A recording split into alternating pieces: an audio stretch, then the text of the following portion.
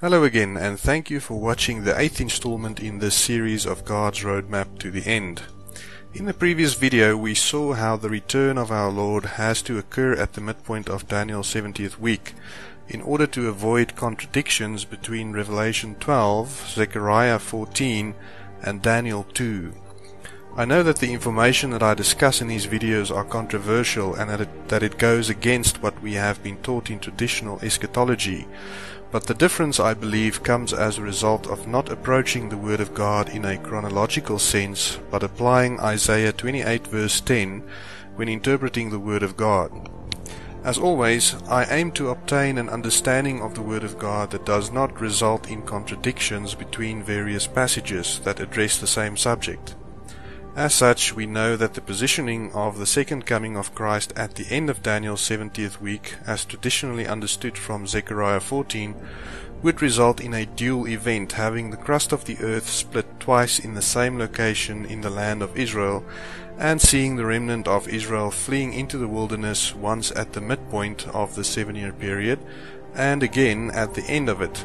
This is not logical, given the fact that the remnant will be protected by God during the second half of Daniel's 70th week for 1,260 days, and this event must then occur at the midpoint as described by Revelation 12.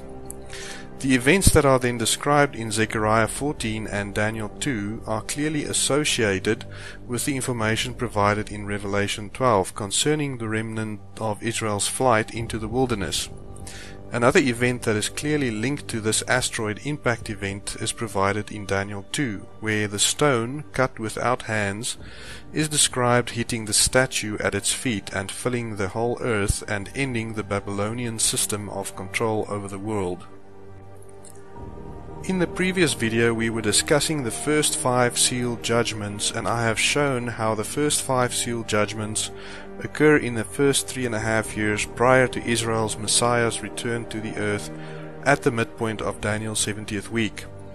I believe that the 5th seal's end is associated with a specific condition, and we can therefore know when this concludes. We see the following written. And when he had opened the 5th seal, I saw under the altar the souls of them that were slain for the word of God, and for the testimony which they held. And they cried with a loud voice, saying, How long, O Lord, holy and true, dost thou not judge and avenge our blood on them that dwell on the earth? And white robes were given unto every one of them. And it was said unto them that they should rest yet for a little season, until their fellow servants also, and their brethren, that they should be killed as they were, should be fulfilled. When we understand that the Lord returns at the midpoint of Daniel's 70th week, we see that those who are slain for the word of God are slain during the first 3.5 years. It is clear from this passage that the 5th seal concludes when the last person with original untainted DNA is beheaded for refusing to accept the mark of the beast and for having the testimony of Jesus and the word of God. In addition to this, we know that the 2 witnesses will also function during the first 3.5 years, and that their testimony is specifically meant for those who will willingly lay down their lives in order to receive salvation. We see the following written about the 2 witnesses declaring the duration as well as the end of their testimony. And I will give power unto my 2 witnesses, and they shall prophesy 1,260 days, clothed in sackcloth. These are the 2 olive trees and the 2 candlesticks standing before the God of the earth. And if any man will hurt them, fire proceedeth out of their mouth, and devoureth their enemies. And if any man will hurt them, he must in this manner be killed. These have power to shut heaven, that it rain not in the days of their prophecy, and have power over waters to turn them to blood, and to smite the earth with all plagues, as often as they will. And when they shall have finished their testimony, the beast that ascendeth out of the bottomless pit shall make war against them, and shall overcome them and kill them. From this passage we see that the 2 witnesses are murdered by the beast at the midpoint of Daniel's 70th week, and that they too will willingly lay down their lives to be killed by the Antichrist, just as those have done who refuse to accept the mark of the beast. It is important to understand the event that would mark the completion of their testimony in order to correctly understand what Revelation tells us when the sixth seal is opened. So what event marks the completion of the two witnesses' testimony? I believe their testimony completes when the last person with normal DNA containing God's image is murdered for refusing to accept the mark of the beast. After this point, only those who have accepted the mark of the beast will remain on earth, with the exception of the remnant of Israel, who will be supernaturally protected by God in the wilderness. Just as in the days of Noah, everybody on the earth outside of the ark had the beast's image in their DNA and were destined for destruction by the flood that covered the entire earth. We know then that only those who are created in the image of God are eligible for salvation and for receiving the testimony of Jesus Christ and the Word of God. There would be no purpose for the two witnesses testifying on earth once the last person who retained God's image in their DNA has laid down his or her life. I am of the opinion that the two witnesses will follow suit and will willingly choose not to resist being murdered by the beast, just as those that they testified to did. This is important to keep in mind as we consider the next seal. Moving on to the sixth seal then, let us focus specifically on the events that are associated with this seal and see how these fit in with the timeline before us and with the trumpet and bowl judgments. I believe the sixth seal judgment starts at the time that the fifth seal concludes, and this occurs, in my opinion, at the midpoint of this 7-year period. So let us consider what is written about this. And I beheld when he had opened the sixth seal, and lo, there was a great earthquake, and the sun became black as sackcloth of hair, and the moon became as blood, and the stars of heaven fell unto the earth, even as a fig tree casteth her untimely figs when she is shaken of a mighty wind. And the heaven departed as a scroll when it is rolled together, and every mountain and island were moved out of their places. And the kings of the earth, and the great men, and the rich men, and the chief captains, and the mighty men, and every bondman and every free man, hid themselves in the dens and in the rocks of the mountains, and said to the mountains and rocks, Fall on us, and hide us from the face of him that sitteth on the throne, and from the wrath of the Lamb. For the great day of his wrath is come, and who shall be able to stand? It is important to pay close attention to the detail provided in these verses, as they provide clues that we have to link to other passages, allowing us to obtain more insight when we tie them together. Before we consider the first section of this passage that describes a cosmic cataclysm, let us shift our focus to the last half of this passage, describing to us that every person alive on earth at the time when the seal is opened will try to hide from him that sits on the throne and from the wrath of the Lamb. We often don't pause long enough to give this passage the required consideration. You will notice that there is no exception given here. Nobody alive on earth at this point would be happy to see the Lord returning to earth. There is no indication in this passage that describes the second coming of the Lord with the positive anticipation that we see Paul describing as the blessed hope in Titus 2 verse 13. Looking for that blessed hope, and the glorious appearing of the great God and our Savior Jesus Christ. When seal 6 is opened, we see that every bondman and every free man hide themselves from the face of him that sits on the throne. This would then indicate everybody still alive on earth at this point in time, with the exception of the remnant of Israel under God's protection. When we consider the information provided to us in the fifth seal about those who end up under the altar in heaven, being slain for the word of God, and that the two witnesses' testimony ends at the midpoint of Daniel's 70th week, we begin to understand why everybody alive on earth at the point where the sixth seal is opened would try to hide themselves from him that sits on the throne. By now it should be quite evident that there will only be two groups on the earth at the time when the two witnesses are murdered. This matches the pattern given to us in Genesis when considering the days of Noah, right before the flood came upon the earth. The first group represents those that are sealed by God and who, in Revelation's case, are known as the remnant of Israel, protected by God in the wilderness, just as Noah was protected in the ark, lifted above the flood. The second group represents those who have accepted the mark of the beast and who will be worshipping the beast and his image, just as the Nephilim that were on the earth in Noah's days, who no longer had God's image in their DNA, did. Everybody who refused to accept the mark of the beast in exchange for obtaining salvation through beheading would have been killed at this point, and this is confirmed to us when we see the Word of God showing us that the two witnesses are also killed when they have completed their testimony. Complementary and elaborating detail are provided to us about this event as described in Revelation 6, and this is given in Revelation 11 and in Isaiah, Amos and Micah, among other passages that we have to combine with the information in Revelation 6 to obtain a more complete understanding of what is going on. We read the following in Revelation 11. And the nations were angry, and thy wrath is come, and the time of the dead, that they should be judged, and that thou shouldest give reward unto thy servants the prophets, and to the saints, and them that fear thy name, small and great, and shouldst destroy them which destroy the earth. This verse in Revelation 11 is linked to the sixth seal being opened, given the reference to the wrath of the Lamb that is come that ties these two verses together. What is noticeable, as in the case of Revelation 6, is the fact that the nations are described as angry when this time arrives. There is once again no other response mentioned as an exception from those alive on the earth at this point in time, and this would have us question at least the positioning of the blessed hope that Paul referred to in Titus 2 verse 13, occurring at the Lord's return to the Mount of Olives.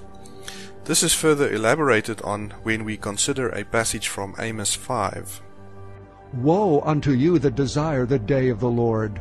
To what end is it for you? The day of the Lord is darkness and not light.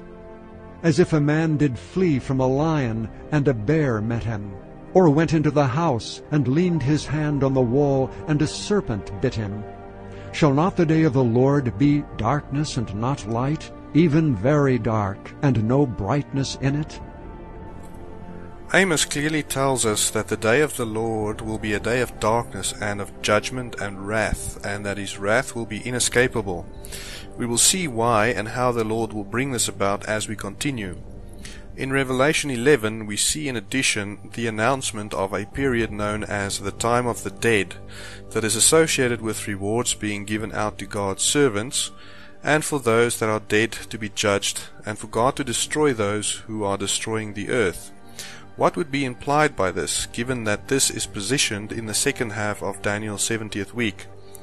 I believe the answer, even though somewhat controversial again, is revealed to us in Revelation 20. And I saw a great white throne, and him that sat on it, from whose face the earth and the heaven fled away, and there was found no place for them. And I saw the dead, small and great, stand before God, and the books were opened. And another book was opened, which is the book of life. And the dead were judged out of those things which were written in the books, according to their works. And the sea gave up the dead which were in it, and death and hell delivered up the dead which were in them, and they were judged every man according to their works. This passage is clearly associated with the time of the dead and providing us with elaborating information about their judgments, and that these people who died without salvation will be judged based on their works. Traditionally, the white throne judgment is positioned at the end of the millennium because this passage is found at the end of Revelation, and traditional eschatology would approach this subject based on the written chronology. I would like to pause here to show you why positioning the white throne judgment at the end of the millennium results in contradictions with other passages in the Word of God. Firstly, it is important to understand the events that will follow the tribulation, and we have to start by considering the condition of the earth and the solar system after God's judgments have been poured out. One passage that describes this to us in some detail is given in Isaiah 24. The earth is utterly broken down. The earth is clean dissolved. The earth is moved exceedingly. The earth shall reel to and fro like a drunkard, and shall be removed like a cottage, and the transgression thereof shall be heavy upon it, and it shall fall and not rise again. And it shall come to pass in that day that the Lord shall punish the host of the high ones that are on high, and the kings of the earth upon the earth. And they shall be gathered together as prisoners are gathered in the pit, and shall be shut up in the prison, and after many days shall they be visited. Then the moon shall be confounded, and the sun ashamed, when the Lord of hosts shall reign in Mount Zion and in Jerusalem, and before his ancients gloriously. We see this destruction of the earth occurring as a result of the events described during Daniel's 70th week, of which Seal 6, that we will soon discuss, will provide us with more insight. There are two aspects about this passage that position its application to the time before the millennial reign of Christ. Firstly, we see the mention of the transgression that will be heavy upon the earth. This is linked to the passage in Daniel where Gabriel tells Daniel that an end will be made to the transgression within the 70 weeks that are determined upon Israel. 70 weeks are determined upon thy people and upon thy holy city, to finish the transgression, and to make an end of sins, and to make reconciliation for iniquity, and to bring in everlasting righteousness, and to seal up the vision and prophecy, and to anoint the most holy. Based on this information, we understand that the earth will be destroyed within the final week that has been determined over Israel. Positioning the destruction of the earth outside of this time frame will result in a contradiction. The next aspect is the mention of the many days after which the high ones who will be imprisoned will be visited. This is linked to a passage in Revelation 20 that explains to us that Satan and his angels will be bound for 1,000 years, and will then be released to deceive the nations one final time at the end of the millennial reign of Christ. And I saw an angel come down from heaven, having the key of the bottomless pit, and a great chain in his hand. And he laid hold on the dragon, that old serpent, which is the devil and Satan, and bound him 1,000 years, and cast him into the bottomless pit, and shut him up, and set a seal upon him, that he should deceive the nations no more till the 1,000 years should be fulfilled. And after that he must be loosed a little season. What is further important to consider is the condition of the earth. The passage from Isaiah tells us that the earth will fall and that it will not rise again. This is very important to understand, as traditional eschatology teaches us that the new earth is created at the end of the millennial reign. The problem with this view is the contradictions that this understanding causes with Isaiah 24, that describes the destruction of the earth during Daniel's 70th week, and the fact that Seal 6 contains information about heaven that departs like a scroll, showing us that both heaven and earth is destroyed as part of Seal 6's judgment. Taking into account the effects of a relatively small earthquake on a nuclear power station in Japan in 2011, consider the radioactive consequences of several asteroids impacting the earth. Radioactivity will increase to levels that would require God to intervene to ensure that some flesh would survive. If we consider the information provided in God's Word, we know that the conditions on earth will not be conducive to supporting life after several asteroid impact events have occurred, even for the remnant under God's protection. And except that the Lord had shortened those days, no flesh should be saved. But for the elect's sake, whom he hath chosen, he hath shortened the days. This passage from Mark shows us that God had to shorten the days by increasing the rotational speed of the earth so that some flesh could be saved from the conditions that will exist on it. It would then be strange to see God putting those that he saved from the conditions on earth back into the same conditions from which they were saved, and having them live for much longer than we are used to on the earth under what we would currently consider favorable conditions. There shall be no more thence an infant of days, nor an old man that hath not filled his days. For the child shall die 100 years old, but the sinner being 100 years old shall be accursed. Isaiah 24 also imposes a prohibition. If God performed any kind of restorative work on the existing earth after it has fallen, it would contradict what Isaiah 24 describes when saying that the earth will fall and that it will not rise again. The only logical conclusion to draw from this, then, that would not lead to a contradiction with the various passages that we have considered, would be for God to do away with the old heaven and the old earth during Daniel's 70th week, and to create the new heaven and the new earth at the end of this 7-year period, right at the beginning of Christ's millennial reign. If this is not the case, those who are saved out of the tribulation will be living on a planet that is highly radioactive, to say the least, and this will lead to shortened lifespans and not to what we read about in Isaiah 65. Next, let us shift our focus to the white throne judgment. Again, according to traditional eschatology, this event is also positioned at the end of the millennium, based on its positioning within the Word of God. But there are two problems with this when we understand that the new heaven and the new earth must be created at the beginning of the millennium. We see God saying the following about the new heaven and the new earth. For as the new heavens and the new earth which I will make shall remain before me, saith the Lord, so shall your seed and your name remain.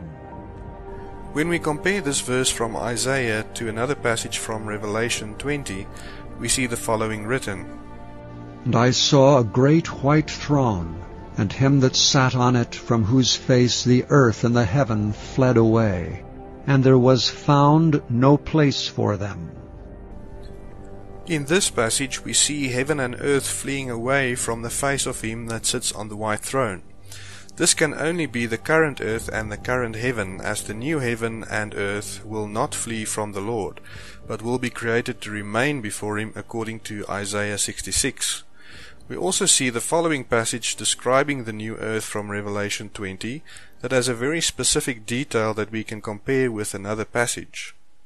And I saw a new heaven and a new earth. For the first heaven and the first earth were passed away, and there was no more sea.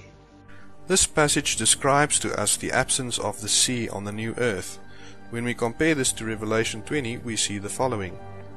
And I saw a great white throne, and him that sat on it, from whose face the earth and the heaven fled away, and there was found no place for them. And I saw the dead, small and great, stand before God, and the books were opened. And another book was opened, which is the book of life. And the dead were judged out of those things which were written in the books, according to their works. And the sea gave up the dead which were in it, and death and hell delivered up the dead which were in them, and they were judged every man according to their works. This passage specifically tells us that those who have died in the sea will be given up by the sea to be judged by him that sits on the great white throne. This clearly positions the white throne judgment occurring on the earth that will be destroyed and that will flee away from the face of him that sits on the throne. This judgment of people who have died in the sea will have to occur on the earth before the new earth is created, as the new earth will not have a sea in which people will die. It logically follows then that the white throne judgment has to occur during the second half of Daniel's 70th week. The next question that naturally follows is, what about those that have been redeemed by Jesus? What will they be doing in the final 3.5 years? We see them described in the following passage. Let us be glad and rejoice, and give honor to him, for the marriage of the Lamb is come, and his wife hath made herself ready.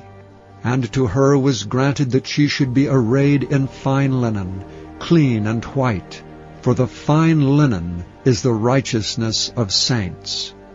And he saith unto me, Write, Blessed are they which are called unto the marriage supper of the Lamb. And he saith unto me, These are the true sayings of God. The marriage of the Lamb to his wife is described in this passage.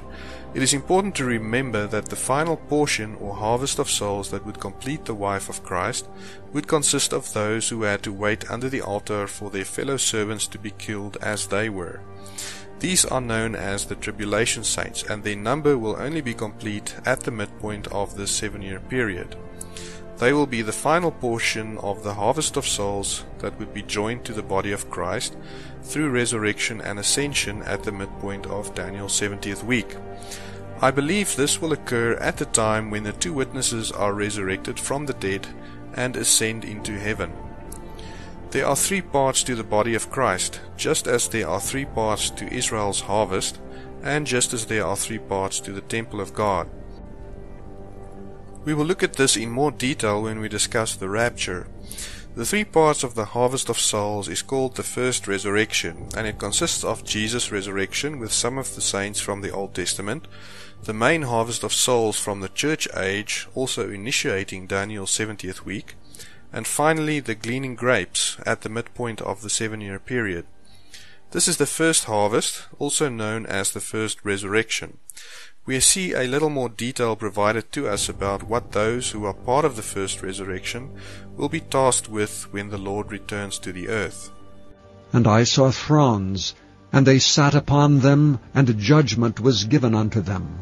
And I saw the souls of them that were beheaded for the witness of Jesus, and for the word of God, and which had not worshipped the beast, neither his image, neither had received his mark upon their foreheads or in their hands, and they lived and reigned with Christ 1,000 years. But the rest of the dead lived not again until the 1,000 years were finished. This is the first resurrection. In addition to telling us about the first resurrection, this passage also shows us that those who are in Christ will receive authority to judge the world with Christ, even the angels, as we can see in a connected passage found in 1 Corinthians 6. Do ye not know that the saints shall judge the world? And if the world shall be judged by you, are ye unworthy to judge the smallest matters? Know ye not that we shall judge angels? How much more things that pertain to this life? So to summarize then, it is clear that if we want to arrive at an understanding that avoids contradiction between passages in the Word of God, it requires the current heaven and earth to be done away with and a new heaven and earth to be created before the end of Daniel's 70th week. If this is not the case, we have contradictions with Daniel 9, Isaiah 24 and 34, 2 Peter chapter 3 and Revelation 6. Having the new heaven and the new earth existing at the start of the millennial reign is the only logical conclusion we can reach to understand how it would be possible for the remnant of Israel that will repopulate the new earth to have the long lifespans mentioned in Isaiah 66. If this is not the case, God will have to perform some restorative action on the earth in order to provide conditions that will allow life to continue. The earth at this point will be highly radioactive after several asteroid impacts, and people will have no water to drink. Isaiah 30 clearly shows us that a new heaven and a new earth will be required, and that when the current earth falls, it will not rise again. If God performed some restorative action on the earth after the judgments of Revelation have been poured out upon it, it would contradict what is written in Isaiah 30.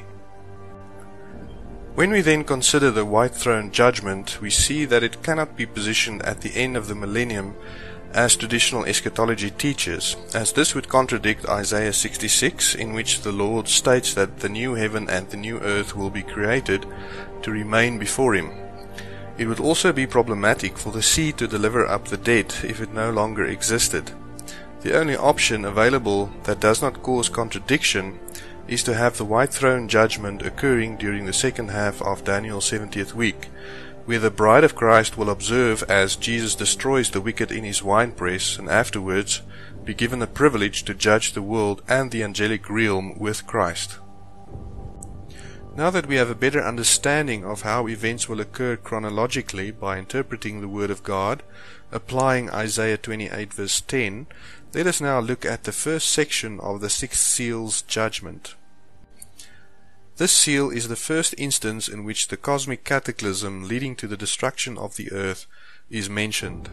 Once again, we have some information that is provided to us in this passage, but we need to look at the detail and link it to other passages to obtain a better understanding of what is happening here.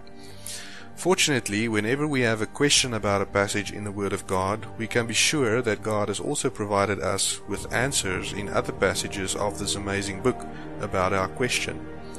I believe the detail that we need in order to better understand what is described in the sixth seal is provided to us in the 7 trumpets and the 7 bowl judgments.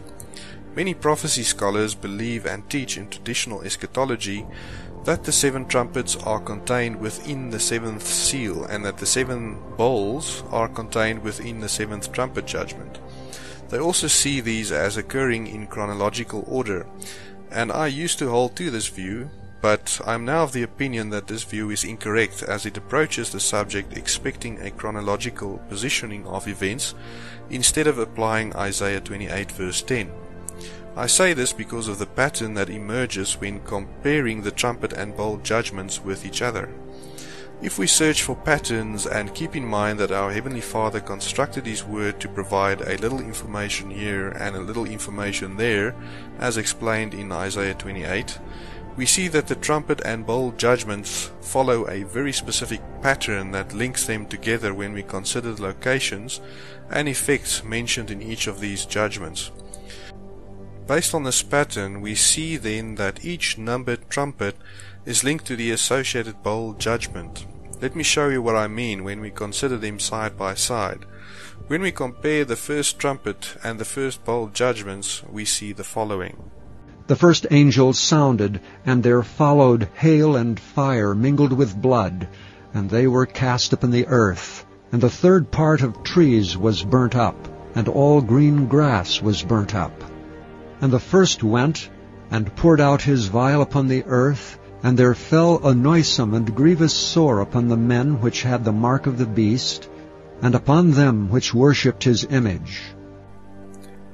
These 2 passages begin with providing additional and complementary information in describing what I believe God's Word is showing us will happen when Seal 6 is opened. Both of these passages mention the effect that this judgment will have, with a focus on the earth or dry land specifically. The information conveyed in the trumpet judgment provides detail on what will physically happen to the earth and the size of the area that will be affected as the earth moves through the tail of debris caused by the collision between Jupiter and Nibiru. The information given in the bowl judgment provides us with the specific impact or the effect that this judgment will have on those who will not be under God's protection on the earth at this time. We see the trumpet and bowl judgments describing what seem to be 4 impact events with the earth that all form part of what Seal 6 is describing and occurring in relative short succession. We also know that these are indeed multiple impact events, as can be seen in the following 2 passages, and that it is not just a single impact that is being described. And the stars of heaven fell unto the earth, even as a fig tree casteth her untimely figs when she is shaken of a mighty wind. And his tail drew the third part of the stars of heaven, and did cast them to the earth.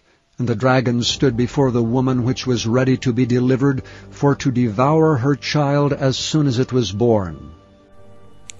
Both these passages describe stars in plural form being cast onto the earth. There is also evidence provided to us that shows us exactly how many impact events will occur. We will discuss this shortly. Looking at this from a cause and effect viewpoint, I believe we should keep in mind the fact that there are several nuclear power stations around the globe, with the highest densities found in Europe and North America.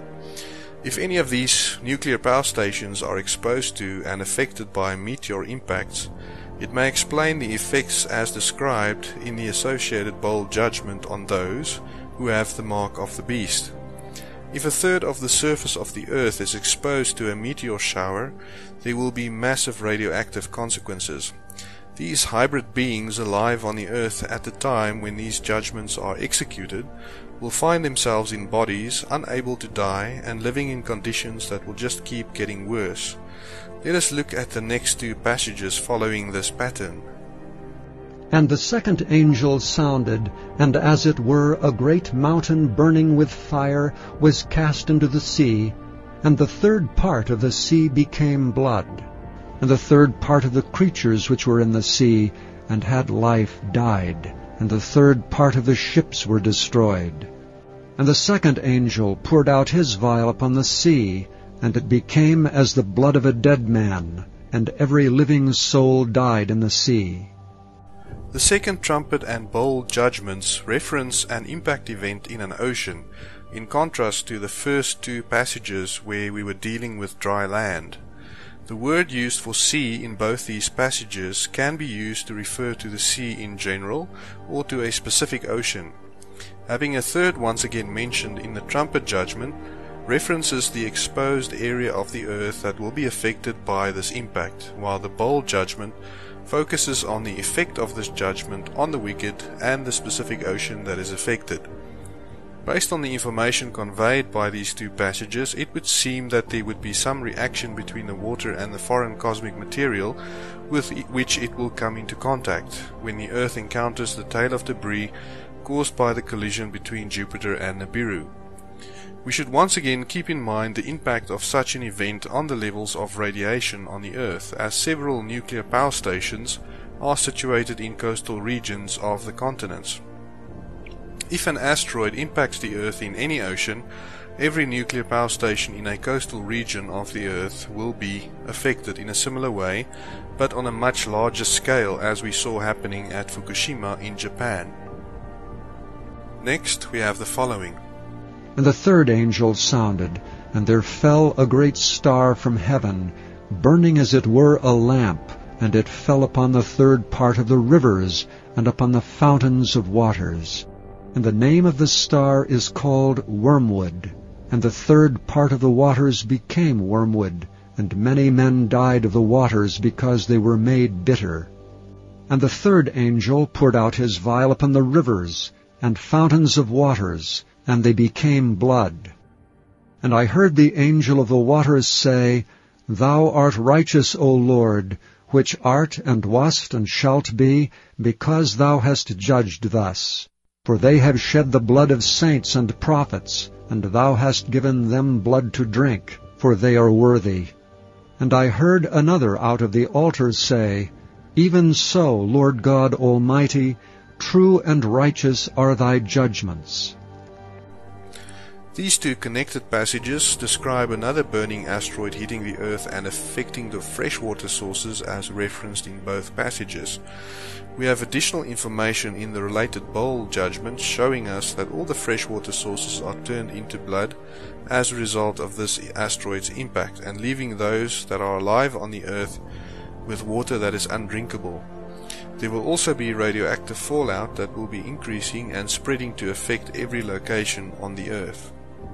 And the fourth angel sounded, and the third part of the sun was smitten, and the third part of the moon, and the third part of the stars, so as the third part of them was darkened, and the day shone not for a third part of it, and the night likewise. And I beheld and heard an angel flying through the midst of heaven, saying with a loud voice, Woe, woe, woe to the inhabitants of the earth, by reason of the other voices of the trumpet of the three angels which are yet to sound. And the fourth angel poured out his vial upon the sun, and power was given unto him to scorch men with fire. And men were scorched with great heat, and blasphemed the name of God, which hath power over these plagues, and they repented not to give him glory. The fourth trumpet and bowl describe the effect of the cosmic cataclysm on the celestial body, specifically the sun. I believe that some of the debris that resulted from the planetary collision will fall into the sun and will result in the sun's heat intensifying like adding fuel to a fire. I believe this will be associated with solar flares and massive coronal mass ejections that will greatly increase the temperature experienced on Earth. We can already feel how the sun's heat is increasing, and we know that this will get much worse in the years to come. This has nothing to do with greenhouse gases on Earth or carbon emissions, as the governments of this world are leading us to believe. but has everything to do with the sun and the changes occurring in our solar system, and this is confirmed by Isaiah 30, describing this situation in more detail. Moreover, the light of the moon shall be as the light of the sun, and the light of the sun shall be sevenfold as the light of 7 days, in the day that the Lord bindeth up the breach of his people, and healeth the stroke of their wound.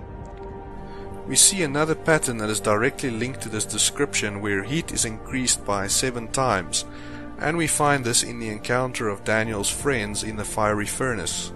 This furnace was made 7 times hotter, and Daniel's friends were protected through it. Then was Nebuchadnezzar full of fury, and the form of his visage was changed against Shadrach, Meshach, and Abednego. Therefore he spake and commanded that they should heat the furnace 17 times more than it was wont to be heated. This is such a perfect pattern that God provided us in His Word for us to obtain more insight into the time that is about to come upon the earth.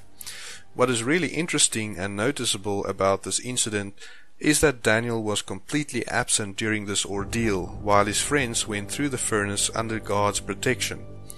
This will also tie into our discussion about the rapture that we will do in an upcoming video, where a very clear pattern is provided to us about the tribulation of those who belong to our Heavenly Father and those who will be purified in the fire of God's wrath. Given then that the ambient temperature on earth could be increased to make it 7 times hotter, you can imagine the agony of those who would live in these conditions, combined with radioactivity, having no water to drink whilst not being able to die. We also know that the sun's heat will be increased before the end of the first half of Daniel's 70th week, as we can see the affliction of those who are beheaded, suffering from the sun's heat, specifically mentioned in the following passage. And one of the elders answered, saying unto me, What are these which are arrayed in white robes, and whence came they? And I said unto him, Sir, thou knowest. And he said to me, These are they which came out of great tribulation, and have washed their robes and made them white in the blood of the Lamb. Therefore are they before the throne of God, and serve him day and night in his temple. And he that sitteth on the throne shall dwell among them. They shall hunger no more, neither thirst any more, neither shall the sun light on them, nor any heat. When the 4th vial is poured out, we see that those that remain on earth did not repent, even after all these plagues that have befallen them, and we now know why this is. Not even one person is mentioned as repenting from his works, and I believe this is because of what every one of those alive on earth at this point would have become. They would all have the mark of the beast, and repentance will no longer be an option available to those who chose to worship the beast instead of God. There is no forgiveness of sins or salvation available to those who are no longer made in the image of God and covered by the blood of His Son, Jesus Christ. This passage also confirms that at this point in time there are no people left on earth who still have the original DNA that God created humanity with, except for the remnant of Israel, who would be protected by God from the things that will be happening on earth, just as Daniel's 3 friends were protected in the fiery furnace, and just as Noah was protected in the ark above the floodwaters. In the next video we will continue this study and look at the final 3 trumpet and bowl judgments, as these are all associated with the events that will end Satan's reign over the earth and initiate the millennial reign of Christ. Thank you for watching the 8th installment in the series of God's Roadmap to the End. If you're interested in more information about this, and if you do not want to wait until the next video is made available, please download a free copy of God's Roadmap to the End ebook, which is linked in the section below. You will find a lot more detail in it that we still need to discuss in future videos, specifically concerning the rapture. I believe it will unlock many mysteries contained in God's Word for you. If this video is playing in a YouTube channel other than God's Roadmap to the End, please search on YouTube for the name shown in the banner below. All the links that are referred to in this video will be found there. I believe this information was preserved for those who love our Lord Yeshua and who are looking forward with all their heart to meeting Him in the clouds. I also believe that God is allowing us to discover His plans for the world in the coming months, to be a testimony to those who doubt and to those who will be left behind. Please share this information with as many people as possible. It may be controversial, but I believe time will prove that God's word is true and reliable. If you enjoyed this video, please give us a like and subscribe, as there will be more coming in the weeks and months before us. If you have any specific questions or comments, you're welcome to post them in the comment section or to send me a message if you would like to discuss something in particular. You will also find links to other videos in this series in the description below. Until next time, God bless.